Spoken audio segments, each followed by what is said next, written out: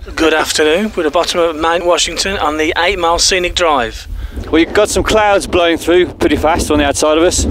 I know you can't see down here, but I should take it for me, it is very cold as well. 42 degrees up here, 30 miles per hour winds.